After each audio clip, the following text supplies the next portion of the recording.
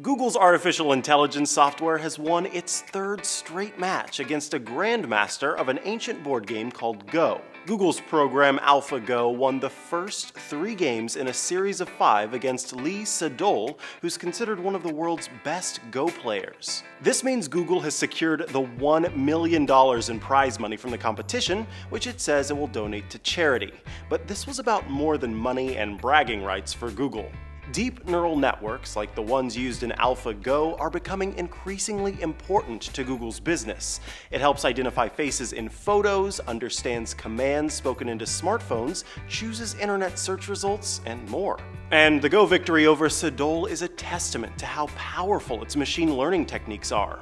Go is played on a 19 by 19 square board, so there are a huge number of possible moves during a match. That's why a lot of Go players say it's a game of intuition as much as anything else. To master the game, DeepMind, the Google-owned company that developed AlphaGo, used something it's called reinforcement learning.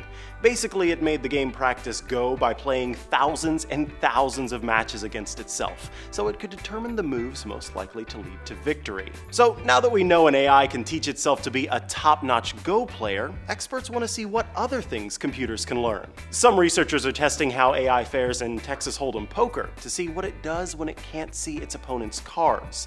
Another AI is working on standardized testing like the SATs to see how it processes less predictable questions. For Newsy, I'm Micah Sargent.